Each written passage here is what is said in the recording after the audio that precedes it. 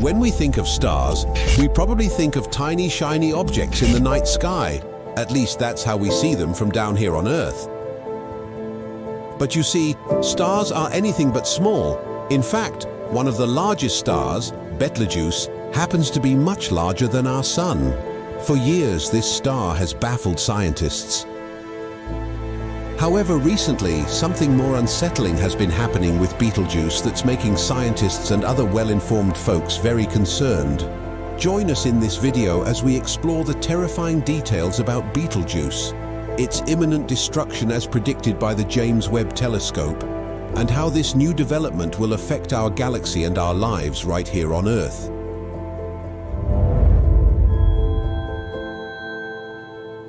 As described by physicist Michio Kaku, Betelgeuse is a cosmic wonder, a giant star that has interested cosmologists for so long. A Greek astronomer named Ptolemy was the first to discover it. This star is so big that it can be seen in the night sky from Earth during winter. If you're into constellations, you've probably seen or heard of this star. It is the reddish-orange star that marks the upper left shoulder of the Orion constellation. So you see, this star is ancient, and to date, it is one of the brightest stars in the night sky. But one thing about Betelgeuse's brightness is that it doesn't stay constant. Instead, it fluctuates. This fluctuation is one of the unique properties of this star, but it isn't the only one. Let's see some of Betelgeuse's unique properties. Most of the stars you see in the night sky are actually far from the Earth. The closest star is 4.2 light-years away from Earth. If you don't understand how the term light-years explains distance, picture it this way. Imagine moving at the speed of light for a whole year. It's been proven that light can cover a distance of 186,000 miles per second. Hence, the distance light can cover in a year is equivalent to 1 light year. If you do the math, you'll have billions of miles. So when we say the closest star is 4 light years away, it means it's billions of miles away from the Earth. But guess what? Some stars are even farther, and Betelgeuse is one of them. Betelgeuse is located about 600 light-years away from the Earth.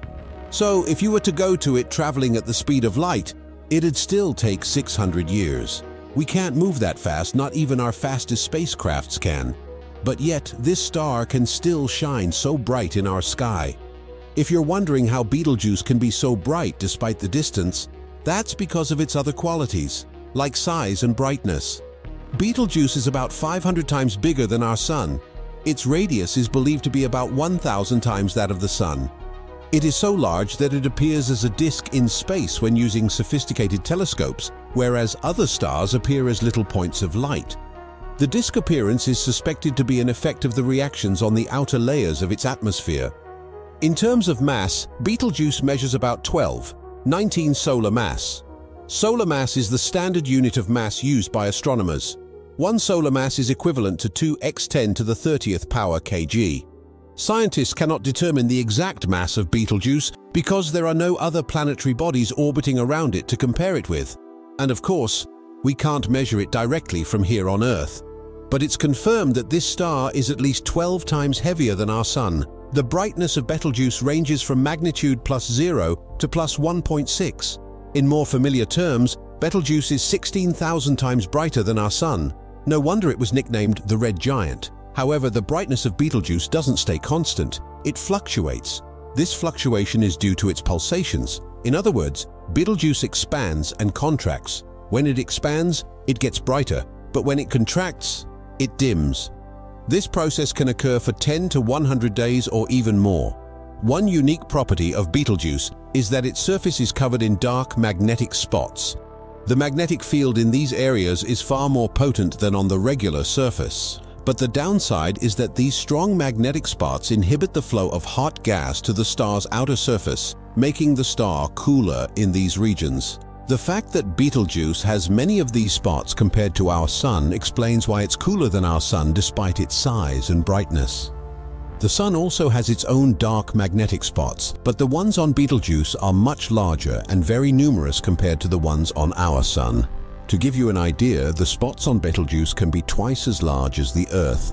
Betelgeuse also has a magnetic field that is 1,000 times stronger than that of the Sun, This field is why, when viewed through a telescope, the gases on the surface of Betelgeuse seem to be in loops or arcs. Betelgeuse has a surface temperature of about 3,500 Kelvin. This low temperature contributes to the low energy emitted by this star and its dim red color. Betelgeuse is a red star. However, it wasn't always red. It was yellowish about 2 million years ago, just like our Sun. Over the years, the color started changing to orange-red. And then, about 2,000 years ago, it slowly started becoming the red star we know today. This fact has made scientists believe that the star is getting old. Betelgeuse emits as much as 7,500 times more energy than the Sun. It might have been a fair rival to the Earth's Sun if it weren't so far away and in its prime. The fact that Betelgeuse, which is 600 light-years away, can still be seen and identified with the naked eye at night is quite impressive. Our Sun is only 8.3 light-minutes away from the Earth, which is why it is so effective. If Betelgeuse were just slightly closer, we might even been able to see it during the daytime. But if it were to replace the Sun, it would swallow up or displace the Earth and the other 4 planets close to it due to its massive size. Moreover, even if it could fit, it emits more radiation than our Sun. That alone would make it a bad sun for Earth. So maybe it was never designed to be our Earth's Sun, just a distant giant red star that we can admire and study from afar. The red light from Betelgeuse is even more pronounced because of the distance of this star from the Earth. One thing about the universe is that it's constantly expanding. This expansion alters the light rays from objects and galaxies so that only longer light wavelengths travel farther. Red light has a longer wavelength than blue light, so at far distances blue light will not be visible, only red light. But as fascinating as Betelgeuse has been all these years, one thing remains clear. It is an old star, almost nearing the end of its lifespan. You see, stars become red towards the end of their life when the hydrogen in their cores transforms into helium via nuclear fusion. At this point, the star slowly transforms into what space experts call a red giant. And from what we know about stars, heavy stars age faster than light stars. Since Betelgeuse is about 12 times heavier than the Sun, it's dying at an accelerated rate. Also, this star's irregular pulsations and brightness are another strong sign that it's dying. Betelgeuse started dimming in 2019, but the lowest brightness ever recorded of Betelgeuse was in February 2021. This was when concerns about the near-death state of this star began to grow in the science community. But wait a minute, how do stars die? Well, they explode, something scientists call supernovas. So what is a supernova? If you've ever seen a nuclear explosion, just know it's nothing compared to a supernova. A supernova is a massive and powerful explosion that occurs when stars reach the end of their lifespan. An enormous amount of energy is usually released into space whenever a supernova occurs, making supernovas some of the universe's brightest and most spectacular events. However, there are 2 types of supernovas, Type 1 and Type 2. A Type 1 supernova occurs when a remnant of a low-mass star collects matter from a companion star until it reaches a critical mass that it can no longer bear. As a result, it triggers a nuclear reaction and the star explodes. A Type 2 supernova occurs when high-mass stars like Betelgeuse run out of fuel and can no longer support their own structure. As a result, the star explodes, releasing an enormous amount of energy. A typical Type 2 supernova will release light, heat, and radiation. They can be so powerful that they can wipe out everything in their path. Sometimes a Type 2 supernova can emit light so bright that it overshadows all the other stars in the galaxy it is located. Type 2 supernova explosions also create heavy elements like iron, nickel, and gold. These metals are formed during the high-pressure and high-temperature reaction, then scattered into space as the star explodes. As they enter space, they get added to the new stars that will emerge from the supernova. Supernovas mostly result in the formation of new stars or planets, thanks to the shock waves that accompany the process. So, what kind of supernova are we to expect from Betelgeuse? A Type 2, of course. And this is what Michio Kaku fears now.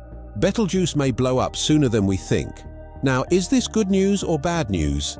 Well, it all depends on how things turn out. The last time a supernova occurred in our galaxy was in 1604. Typically, supernovas are very beautiful and produce beautiful colors too. Despite their beauty, they're not something you'd want to see up close, as they can be quite deadly. What would happen if Betelgeuse supernova hit Earth? You see, one common trait of supernovas is the high-energy radiation they always emit. A typical supernova will release a burst of gamma energy 1,000 times more powerful than our sun's radiation. Surely you know what severe effects the sun's radiation has caused since global warming became a thing.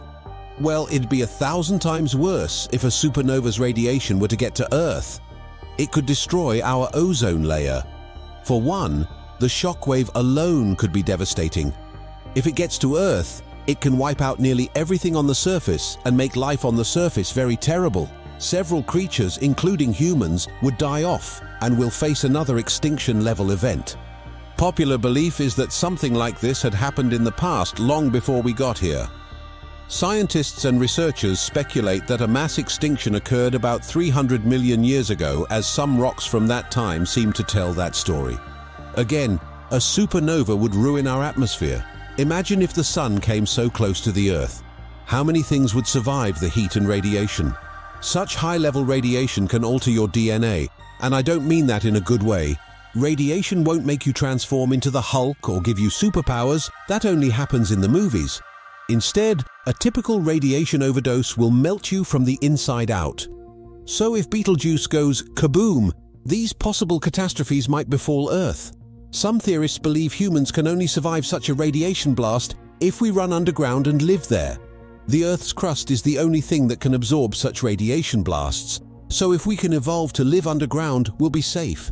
But then, some of the world's scientists and cosmologists believe we don't have to worry about Betelgeuse at all. They say we're safe since Betelgeuse is so far away. But you see, the thing about science and the universe is that we learn new things every day. For instance, the James Webb Telescope recently discovered 6 massive galaxies in space that are just as large as our Milky Way galaxy. Before now, scientists never knew that these galaxies existed.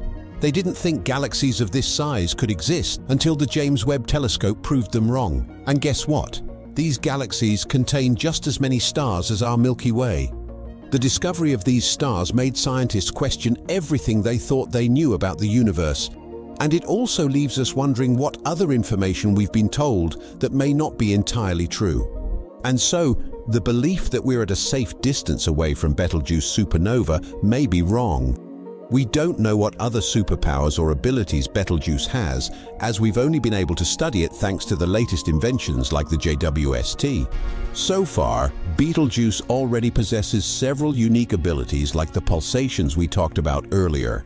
Its supernova may surprise us even more. The particles from a Betelgeuse explosion could get carried to Earth at speeds faster than light speed, or perhaps the shockwave from its explosion may trigger the spontaneous eruption of another star that's close to us. The Capella is only 43 light-years away. If a star like that gets triggered, the Earth will definitely suffer from its after effects. So let's say we're safe from the blast, and it doesn't get to us. What other effects would we feel from Betelgeuse explosion? Well, it'll only be light effects. You see, a supernova majorly releases light and energy. So if Betelgeuse exploded, you'd find its bright light in the sky anywhere you are in the world. Science research has predicted that a blast from a giant star like Betelgeuse can result in a light so bright that it will be seen even in the daytime. It'll just be like seeing a faint red star shining close to the sun in the day. But that's not all. It's also predicted that the resulting after effects of Betelgeuse supernova will shine brighter than the moon. Now, this doesn't mean we will have 2 moons on Earth. You see, the bright lights from Type 2 supernova blasts don't last forever. At least they last for 2 weeks and at most a few months. And so, Betelgeuse supernova may light up the day and night sky for about 2 months or more, after which it'll fade away. What will become of Betelgeuse after it explodes? In the following years, after Betelgeuse explodes, it'll leave behind a black hole. When heavy stars explode, they often leave a black hole behind. However, if a black hole doesn't form, what'll be left behind will be a diffused patch of faint light. In a few years after that, this leftover light too will fade away. So the final question is, how soon will Betelgeuse explode? Well, we can't say for sure. Some scientists believe Betelgeuse supernova may still take 1,000 years to come, but given this star's current level of dimming and pulsations, these groups of scientists may be wrong. The fact that renowned theoretical physicist Michio Kaku raised the alarm shows that Betelgeuse is on the verge of collapse. It might happen within the next 100 years, a decade, or even in a couple of years. After all, in 2019, when it first started dimming, scientists discovered that the top of Betelgeuse physically blew up, releasing a considerable mass of itself into the surrounding space. That may have been the warning sign to prepare us for the incoming supernova. But we don't know for sure. We must keep our fingers crossed. Thanks for watching. If you would like to watch another exciting episode, click on the video thumbnail now showing on your screen. I'll see you there.